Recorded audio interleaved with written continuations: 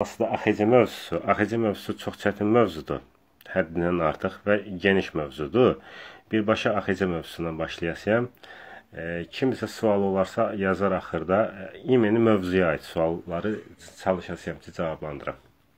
Yəqin ki, bundan sonra həmin şərhin altına digər bölmələri də yazarsınız. Hansı bölmədə çətinlik çəkərsiniz. Ən çox AXC-dən sonra hansı mövzu olsa, həmin mövzunun izahını etməyə çalışasam. Çalışasam həftədə 2 dəfəm, 3 dəfəm deyək ki, izahatlar verəm. Səbvim əlimdə qoşulub, deyəsən canlı yayıma. Deməli belə. Azərbaycan Xalq Cümhuriyyəti. Azərbaycan Xalq Cümhuriyyətinə keçməmişdən qabaq biz əvvəlcə bilməliyik AXC haqqında, Azərbaycan Xalq Cümhuriyyəti haqqında bəzi bilikləri bilməliyik. Nədir bu biliklər? Bu biliklərin mahiyyəti ondan ibarətdir ki, birinci biz bilməliyik ki, Azərbaycan Xalq Cümhuriyyətində 5 dənə hökumət kabineti olub. Birinci, ikinci, üçüncü hökumət kabinetinə rəhbərlik edib Fətəli xan Xoyski. 4-cü, 5-ci hökumət kabinetlərinə rəhbərlik edibdir Nəsib bəy Yusufbəyli. 6-cı hökumət kabinetinin yaradılması həvalə olunub. Deyək ki, 6-cı hökumət kabinetinin yaradılması həvalə olunub. Məhəmməd Həsən Hacınskiyə həvalə olunsa da, 6-cı hökumət kabinetinin yaradılması mümkün olmamışdır. Bunun bir neçə səbəbləri var idi. Həm deyək ki, müsafatın daxilində olan pərakəndəlik, həm 1920-ci ilin fevralında yaradılmış Azərbaycan Komünist Partiyasının pozuculuq fəaliyyəti göstərməsi, bütün bu səbəblər Azərbaycan Xalq Cümhuriyyətində 6-cı hökumət kabinetinin yaradılmasına mane olan səbəblərdən biri idi. Bundan başqa bilməliyik biz, Azərbaycan Xalq Cümhuriyyətinin 3 dövrü var. Hansı dövrlərdir? Birinci gəlir Tiflis dövrü, ikinci gəlir Gəncə dövrü, üçüncü isə gəlir Bakı dövrü. Bunların da illərini, ayın tarixlərini tam dəqiqliklə öyrənmək lazımdır ki, bu tipli suallar düşəndə çətinlik çəkməyək. Sonra biz bilməliyik ki, Azərbaycan Xalq Cümhuriyyətinin mən öz abituriyentlərimə dərs dediyim uşaqlara adətən bunu bu qaydada başa salıram ki, yəni bu qaydada başa salıram uşaqların yaddaşlarında belə qalsın deyə Azərbaycan Xalq Cümhuriyyətinə aid olan inkarlar var. Bu inkarlar nədir? Bunu ya dəftərinizdə qeyd edin, ya səsimi səs olaraq qeyd edin ki, yadda qalsın. Yəni bunlar adətən Dövlət İmtahan Mərkəzi bunlardan birini salır testlərin içərisinə. Deməli, nədir bu? Deməli, Azərbaycan Xalq Cümhuriyyəti, yadda saxlayın, prezidentli respublika deyil, Azərbaycan Xalq Cümhuriyyəti konstitusiya qəbul etməyib, Azərbaycan Xalq Cümhuriyyəti latin qrafikalı əlifbaya keçməyib, Azərbaycan Xalq Cümhuriyyəti aqrar məsələlərini həll etməyib, Azərbaycan Xalq Cümhuriyyətində Müəssislər Məclisinə seçkilər keçirilməyib, burada mübahisə yaradılır, amma seçkilər yenə də Müəssislər Məclisinə seçkilər keçirilməyib, Azərbaycan Xalq Cümhuriyyəti Sovet Rusiyası ilə heç bir iqtisadi əlaqə qurmayıb, Azərbaycan Xalq Cümhuriyyəti Ermənistanla ərazi məsələsini, torpaq məsələsini tam şəkildə həll etməyib, Azərbaycan Xalq Cümhuriyyətinin heç bir tədbiri deyil, Naxçıvandakı Türk Araz Respublikasının yaradılması, Azərbaycan Xalq Cümhuriyyəti məktəblər istisna heç nəyi milliləşdirməyib, sonra deyirik ki, Azərbaycan Xalq Cümhuriyyətinə aid olan başqa nəsə qalmadı. Yəni, bütün məsələləri dedik. Bir də Azərbaycan Xalq Cümhuriyyəti İranla hərbi müqavilə bağlamayıb. İranla dostluq, əməkdaşlıq müqaviləsi var, amma hərbi müqavilə yoxdur.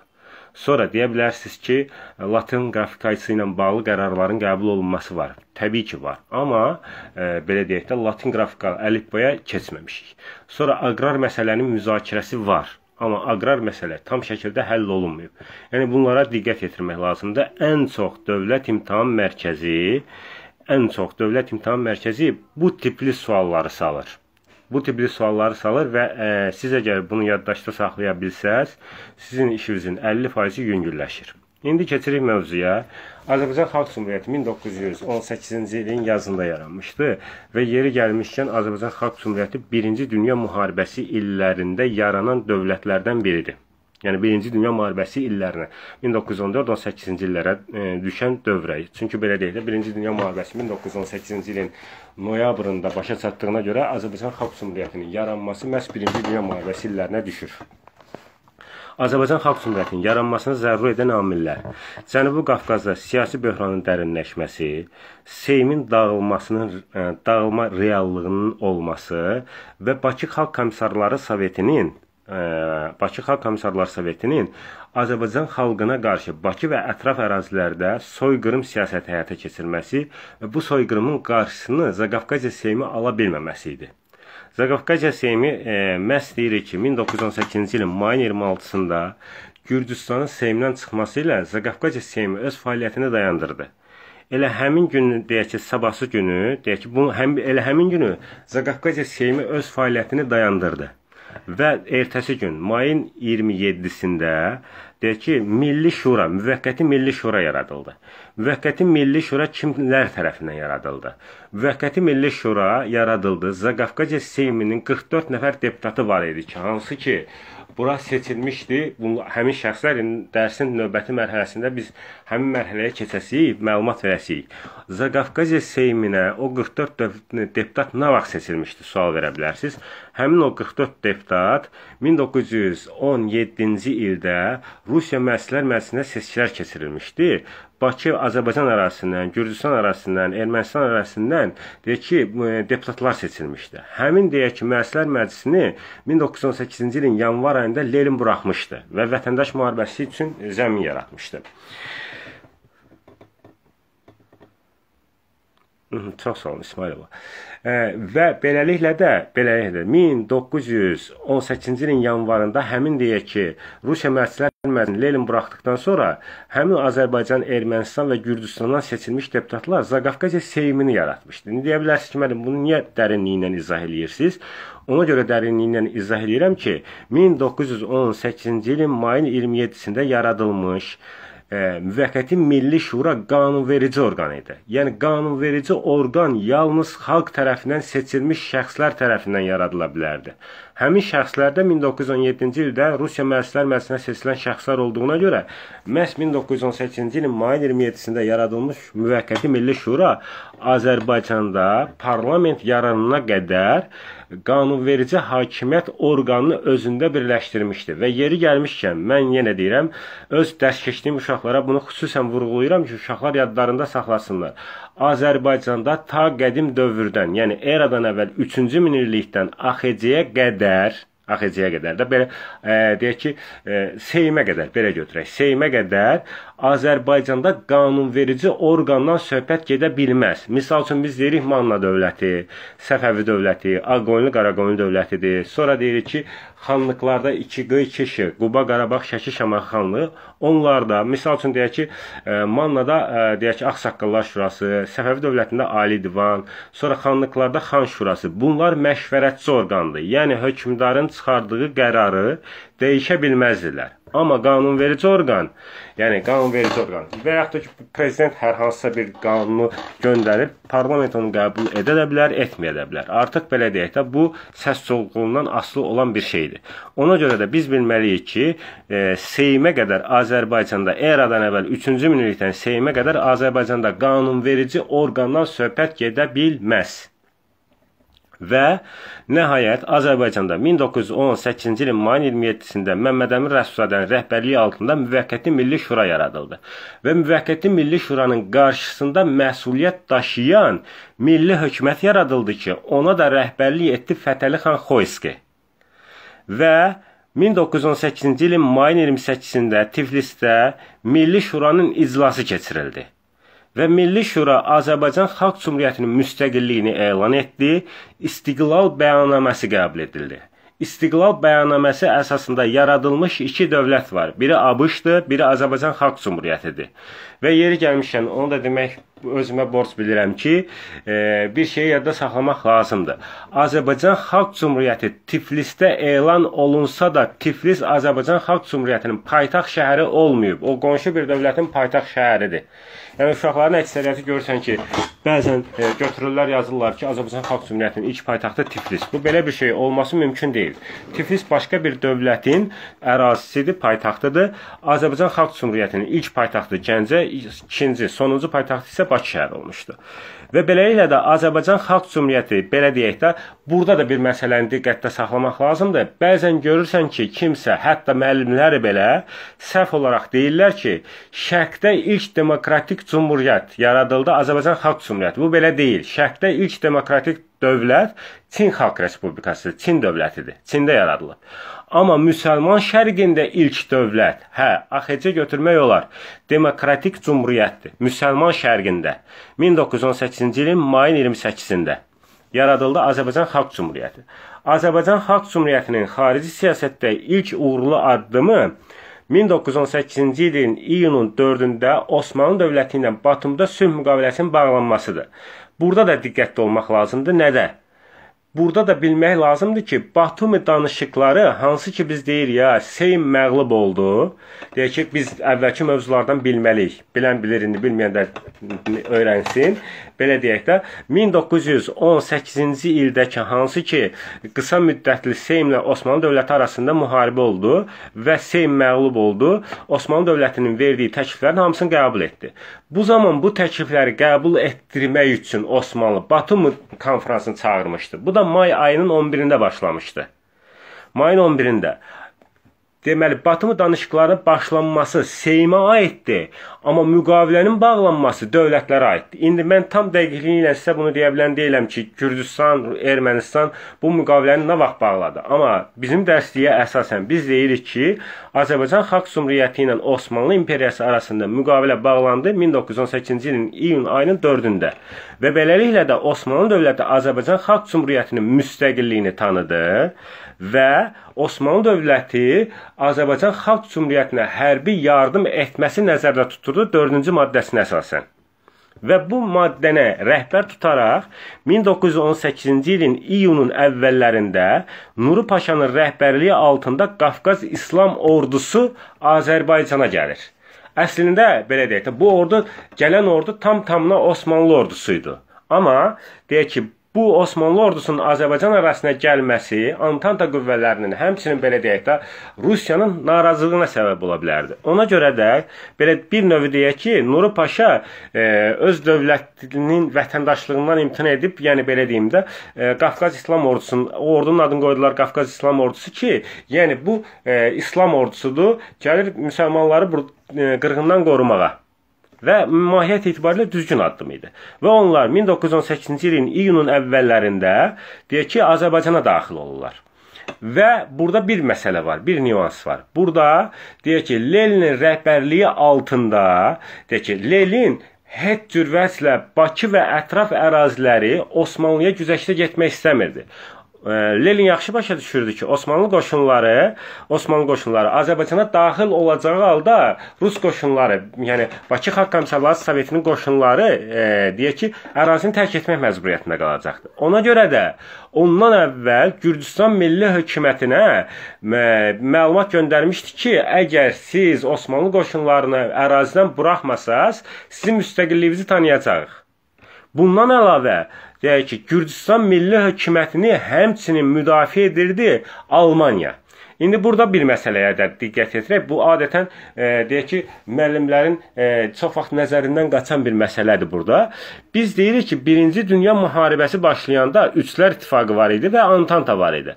Orada deyək ki, konkret olaraq Üçlər İttifaqının maraqları var idi və Antantanın maraqları var idi. Amma müharibənin sonlarına yaxın, hətta dördlər, sonradan 1915-ci ildə Üçlər İttifaqı olur, Dördlər İttifaqı. Müharibənin sonlarına yaxın, hətta Dördlər İttifaqına daxil olan dövlətlərin özlərinin arasında belə ziddiyyətlər var idi. Buna bariz nümunə Osmanlı və Almaniyanı göstərə bilərik. Yəni, Almanlar da istəmirdi ki, Osmanlılar Cənubi Qafqaza, xüsusən də Bakıya daxil olsunlar. Yəni, artıq müharibənin sonlarına yaxın hər bir dövlətin özünün konkret olaraq planları var idi, məqsədləri var idi, niyyətləri var idi. Və Almaniya, deyək ki, Almaniya hökuməti Gürcüstan hökumətini himayə edirdi. Belə bir növ deyək, protektoruna çevrilmişdi. Və 1918-ci ilin iyunun əvvəllərində az saylı Gürcü və Alman qoşunlarını məğlub edən Osmanlı qoşunları Gəncəyə daxil oldular. 1918-ci ilin iyunun əvvəllərində. Və yeri gəlmişkən AXC mövzusudur. Və yeri gəlmişkən 1918-ci ildə deyək ki, Osmanlı qoşunları Gəncəyə daxil oldular. Bu da təbii ki, Gürcüstan Milli Hökuməti və onu himayə edən Almaniyanın maraqlarına uyğun gəlmədiyinə görə bir növü, belə deyək də, kitab bunu mədəni şəkildə yazıb. Mən belə deyərdim ki, bir növü deyək ki, Gürcüstan Milli Hökuməti Azərbaycan Milli Hökumətini Tiflisdən qovdu. 1918-ci ilin iyununda Gürcüstan Milli Hökuməti Azərbaycan Xalq Cümhuriyyətinin sözün əsl mənasında Tiflisdən qovdu. Və onlar da məcburən 1918-ci ilin iyunun əvvəl 16-sında Gəncəyə gəldilər. Və onlar Gəncəyə gələndə artıq Nuri Paşanın rəhbərliyi altında Qafqaz İslam ordusu artıq Gəncədə idi. Burada AXC-də Azərbaycan Xalq Cümhuriyyətində 2 dənə hökumət böhranı var. Biri 1918-ci ilin iyun böhranı, bir də 1920-ci ilin aprel böhranı. Nə yazıq ki, bunlardan biri müsbət həll olundu. Yəni 1918-ci ilin iyun böhranı tam-tamına deyək ki, AXC-nin xeyrinə həll olundu, amma aprel böhranı isə deyək ki, hökuməti yarada bilmədilər və nəticə etibarilə 1920-ci ilin aprelində Azərbaycan Xalq Cümhuriyyəti öz hakimiyyətini bolşeviklərə verdi. Burada hökumət böhranının mahiyyəti nədən ibarət idi? Bu kitab, yəni imeni bu cümlə son 5 ildə, 6 ildə 6 dəfəm dəyişilib. Bəlkə də 5 dəfəm dəyişilib bu cümlə. Bu cümləni bir neçə dəfə dəyişdiriblər. Ən axırıncı versiya, yəni indi bizim dərsliyimizdə olan versiya belədir ki, Nuri Paşa Milli Hökuməti və Milli Şuranı deyək ki, qeyri-demokratik əsaslarda təşkil olunduğunu əsas gətirərək, izahatını verəcəyim birazdan, əsas gətirərək Milli Hökuməti və Milli Şuranı tanımadı. Yəni bu nə deməkdir? Yəni belə deyək də, Nuri Paşa dedi ki, sizin nə olsun ki, deyək ki, Milli Şura qanunverici hakimiyyət orqanıdır. O deyək ki, deputatlar, hansı ki, bayaq dediyimiz 44 dənə deputat Rusiya Müəssislər Məclisinə seçilmiş deputatlar tərəfindən təşkil olunmuşdu. Yəni belə deyək də, bir növü sözündə demək istəyirdi ki, Nuri Paşa, onların içərisində Sovet Rusiyasına işləyən adamlar ola bilər. Ona görə də mən tanımaq istəmirəm. Və yeri gəlmişkən Məmmədəmin Rəsulzadənin buradakı, deyək ki, o sözün əsl mənasında sərkərdəlik qabiliyyəti, onun deyək ki, 16 yaşında ilk gizli təşkilat yaratması qabiliyyəti artıq burada özünü, deyək ki, bir növü büruzə vermiş olur. Yəni, nədə büruzə verir? Deyək ki, Məmmədəmin Rəsulzadə burada 2 qətnamə qəbul elətdirir. Milli Şura öz fəaliyyətini dayandırır və yeni hökumət yaradılması Fətəli xan Xoyskiyə həvalə olunur. Və Fətəli xan Xoyski də 6 aydan gec olmamaq şərti ilə Müəssislər Məclisini çağırmağa borclu idi. Və beləliklə də biz deyirik ki, Azərbaycan Xalq Cümhuriyyətində ikinci hökumət kabinetini digər hökumət kabinetlərindən fərqləndirən əsas xüsusiyyət nədir? Əsas xüsusiyyətlərdən biri də odur ki, ikinci hökumət kabineti bir müddət qanunverici hakimiyyət orqanına sahib olmuşdu. Yeri gəlmişkən, testlərdə bəzən mənim hətta o gündə bir test vermişdim uşaqlara, hətta 30 yazası uşağı idi, o da səhv eləmişdi. Bəzən testlərdə düşür ki, Azərbaycan Xalq Cümhuriyyətində Nazirlər Şurasının ilk sədri və yaxud da ki, son sədri. Söhbət Nazirlər Şurasının ilk sədrindən, son sədrindən gedirsə, hökumət kabinetinin rəhbəri deməkdir o. Yəni, ilk sədri, Nazirlər Şurasının ilk sədri Fətəli xan Xoyski, sonuncu sədri isə olub Nəsib bəy Yusufbəli, yəni 5-ci hökumət kabinetinin rəhbəri. İkinci hökumət kabineti həm də AXC-də bir müddət qanunverici hakimiyyət orqanına sahib olmuşdu. O da 6 ay müddətindən gec olmamaq şərti ilə Məclislər Məclisinin çağırmasını öz üzərinə götürmüşdü. Yeri gəlmişkən, AXC-nin dövrlərini desək, Tiflis dövrü 28 maydan 16 iyun 1918-ci ilə qədərdir. Gəncə dövrü 16 iyundan 17 sentyabr 1918-ci ilə qədərdir. 17 sentyabrdan süquta qədər isə Bakı dövrüdür. Və ikinci hökumət kabinetinin qarşısında duran nömrə bir vəzifə nə idi? Bakı şəhərini düşməndən azad etmək. Yəni, həmin dövrdə Bakı şəhəri artıq belə deyək də, nə baş vermişdi? İyun döyüşləri var idi, Göyçay istiqamətində döyüşlər var idi. Göyçay istiqamətində döyüşdə AXC və deyək ki, Qafqaz İslam ordusunun birləşmiş qüvvələri, deyək ki, Bakı Xalq Komissarlar Sovetinin qoşunlarını məğlubiyyətə uğratdı. Bakı Xalq Komissarlar Sovetinin qoşunları məğlubiyyətə uğradıkdan sonra Bakı Xalq Komissarlar Sovetinin süqutu sürətləndi və beləliklə də Bakı şəhərində deyək ki, sentrokaspi diktaturası quruldu. Koalisyon hökumət. Deyə bilərsiniz ki, uşaqların əksəriyyəti bilmirlər koalisyon hökumət nə deməkdir. Koalisyon hökumət, yəni bir partiya yox, bir neçə partiyanın, təşkilatın təşkil etdiyi hökumətə deyilir. Koalisyon hökumət və hətta onlar Bakı şəhərinə İngilis qoşunlarını dəvət etmişlər və 1918-ci ilin avqustun 4-də İngilis qoşunları Bakı şəhərinə daxil olmuşdular. Və Denizlərlə mövcud vəziyyəti analiz etdikdən sonra başa düşdü ki, artıq Bakını əldə saxlamaq mümkün deyil və hətta o qoşunlar deyək ki, Bakı şəhərini tərk etmək istəsə də ona mane olmuşdu Sentrokaspi diktaturasının qüvvələri. Və belə bir şəraitdə artıq Bakı şəhərinin əldən çıxacağını görən deyək ki, Sovet Rusiyası Lenin görbacor olmuş, artıq nə etmək istəyir?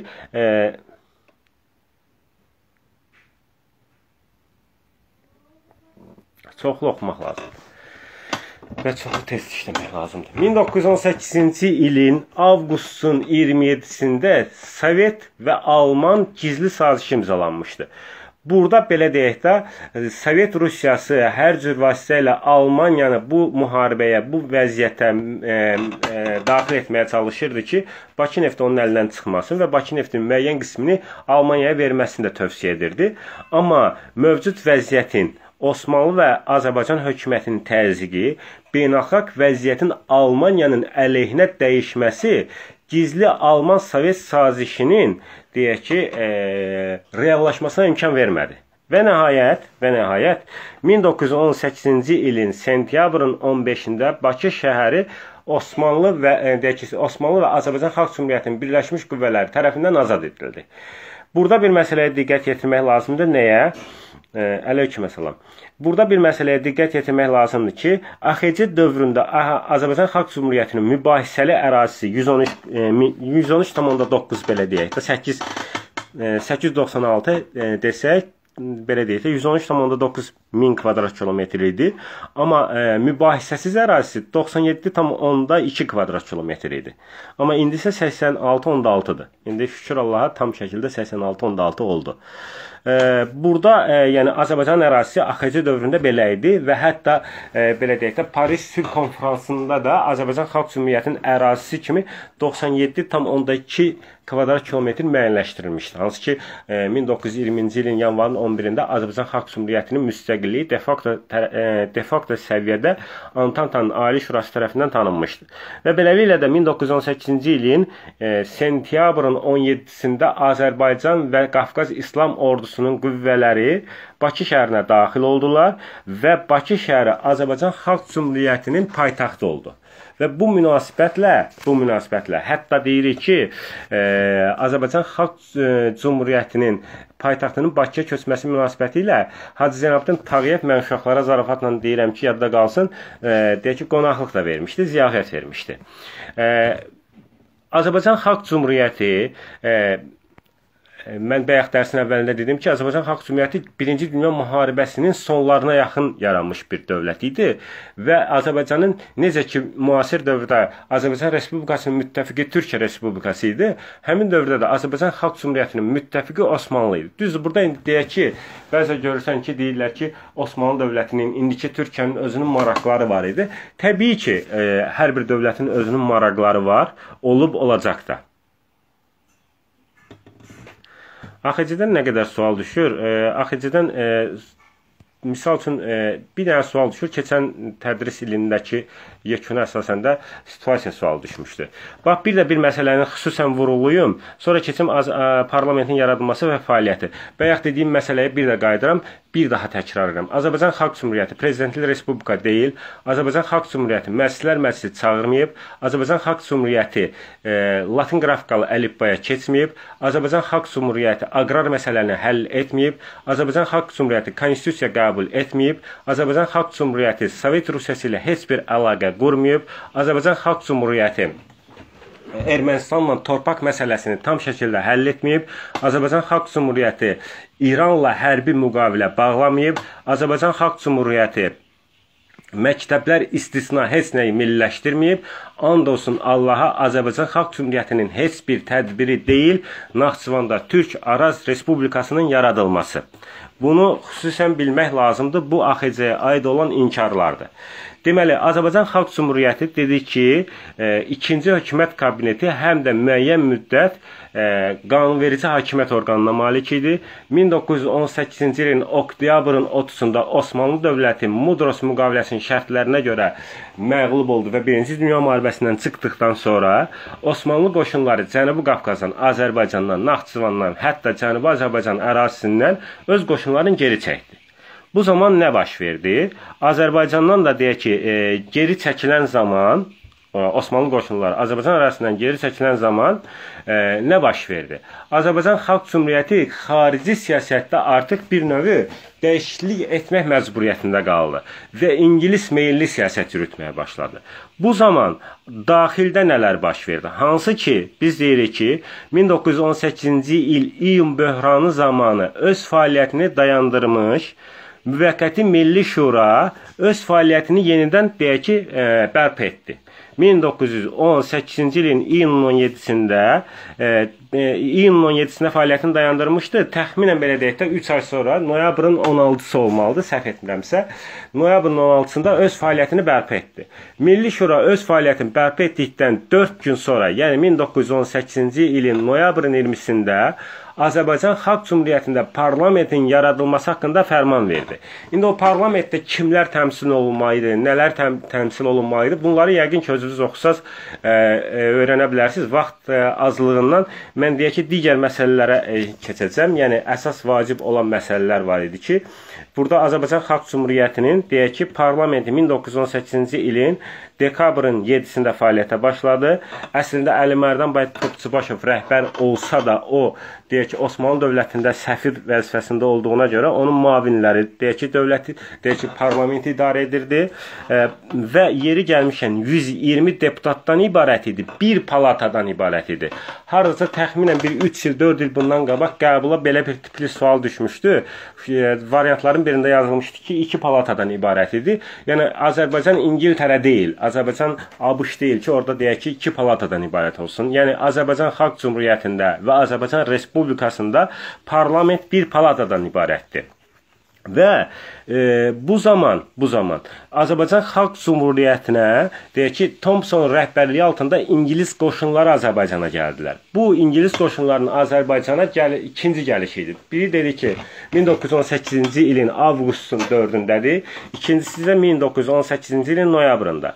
Thompson rəhbərlik etdiyi İngilis qoşunları Bakıya daxil olan zaman onlar bildirmişdilər ki, biz Azərbaycanda heç bir hökuməti, heç bir parlamenti tanımayacaq. Amma deyək ki, bu zaman Fətəli xan Xoyski deyək ki, ikinci hökumət kabinetinin da indi neyiniyək? Tarixdə 12 dənə kitabdır, məcbur hərəsindən deyək ki, bir dənə düşmür. Adətən deyək ki, situasiyadan əslində 3 dənə situasiya sual düşmüşdür. Biri deyək 2 dənə də sual. Təxminən 4-5 dənə sual düşür də. Və nəzərə alsaq ki, situasiya sualı digər sualların 2 qatıdır, daha çox bal verib. Yəni, ən axırıncı imtihana əsasən. Deməli, bu dəfə 2 gün oldu imtihan. Biri AXC-dən düşdü, biri Sovet Azərbaycandan düşmüşdü sual. Deməli, burada deyirik ki, fikrim yayındı. Deməli, burada deyirik ki, Thompson rəhbərlik etdiyi İngilis qoşunları heç bir hökumət kabinetini tanımayacağını bildirmişdi. Həmin müddət ərzində Fətəli xan Xoyskinin rəhbərlik etdiyi hökumət kabineti parlamentə müraciət edib, hökumətin istifası haqqında deyək ki, qətnamə vermişdi və parlamentdə bunu qəbul etmişdi. Və 1918-ci ilin dekabrın 26-sında 3-cü hökumət kabineti yenə də Fətəli xan Xoyskinin rəhbərliyi altında təşkil olundu. Və bu zaman Thompsonun rəhbərlik etdiyi deyək ki, qoşun Azərbaycanda yeganə və qanuni hökumət kimi Fətəli xan Xoyskinin hökumətini tanıdı. Və bu da əslində Azərbaycan Xalq Cümhuriyyəti üçün müsbət bir addım idi. Deməli, hörmətli izləyicilər, fikirləşmişdim ki, yarım saata çatdıraram, yarım saata çatdıra bilmədim.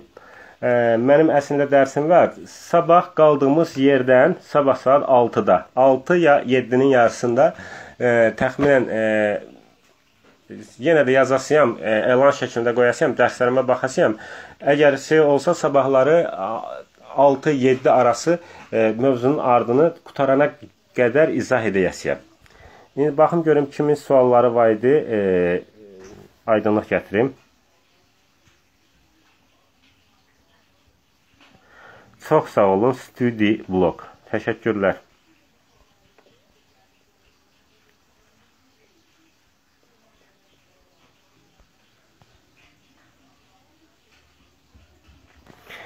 Bayramova, müəssislər məclisini Azərbaycanda əslində qarışıq salırlar. Əslində bu dəqiqə hal-hazırda Azərbaycan tarixinin 11-ci sinif AXC mövzusunda ən mübahisəli məsələlərdən biri müəssislər məclisidir. Əslində müəssislər məclisi nədir?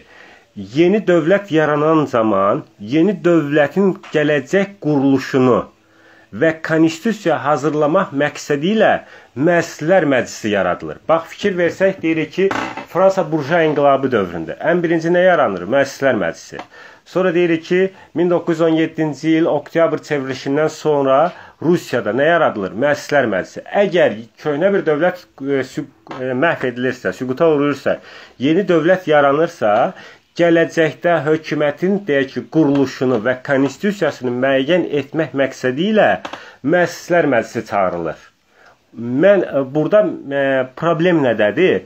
Problem ondadır ki, həmin dövrdə Azərbaycan türkçəsinin Osmanlı türkçəsinə daha yaxın olması məsələsi var. Burada, belə deyək də, Osmanlılar deyək ki, parlament, bizi kimi parlament demirdilər. Osmanlılar müəssisi məclis deyirdilər. Məsələlər burasındadır ki, indi çox tarixçilərin müəyyən qismi deyirlər ki, bu müəssislər, hansı ki 1918-ci ilin dekabrın 7-sində ilə çağırılan, həmin bu müəssislər məclisidir.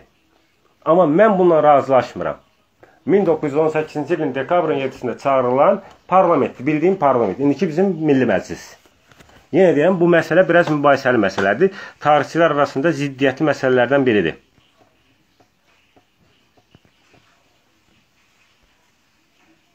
Aleyküm salam.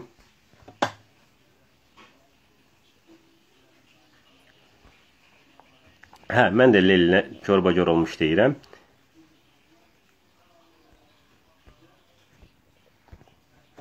Salam müəllim, mig və demin nə fərqi var? Suallar mənasında. Deməli, əslində suallar mənasında heç bir Həsənova, heç bir fərq yoxdur. Sadəcə, deməli, demin bəlli bir proqramı var. Yəni, bəzi mövzular var ki, Dövlət İmtahan Mərkəzi oradan bir dənə də olsun sual salmır. Misal üçün, Assuriya mövzusu, Babil mövzusundan bir dənə də olsun sual salmır. Amma Dövlət İmtahan Mərkəzindən fərqli olaraq MİQ, yəni İnsan Resursları Mərkəzi, yəni MİQ-in açıqlaması deyil, sualı salan mərkəz İnsan Resursları Mərkəzidir. Orada bütün kitabdan, yəni dərslikdən, 6-cı sinifdən 11-ci sinifə qədər dünya və Azərbaycan tarixindən bütün mövzuları sual olaraq sala bilər.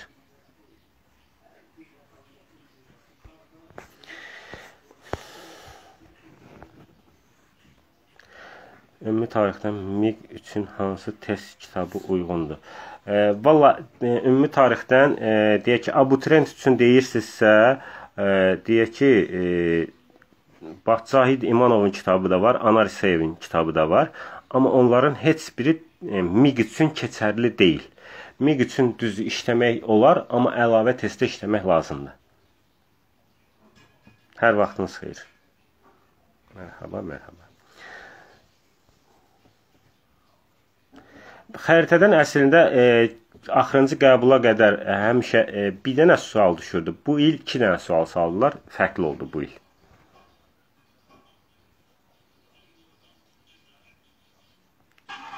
Mən bir dəfəm deməli Studi Blog. Deməli mən bir dəfəm deyək ki, baxmışam arası 2 il bundan qabaq güvən sınaqlarına baxmışam. Həddindən artıq sadədir. Mən elə testi uşaqlarıma işlətmirəm açığı. Yəni kimsə ola bilər, xətrinə deyə bilər. Mən o testlər çox sadədir deyə, primitivdir deyə. O testləri uşaqlara işlətmirəm. Yəni bəlkə başqası işlədirsə deyə bilmərəm. Rafiq Şirinovun deyək ki, testlərin bəzilərini atmışdı mənə. Yaxşı testlər idi, amma kitabını görməmişəm. Yalan deyə bilmərəm. Nəysə, sağ olun, təşəkkürlər.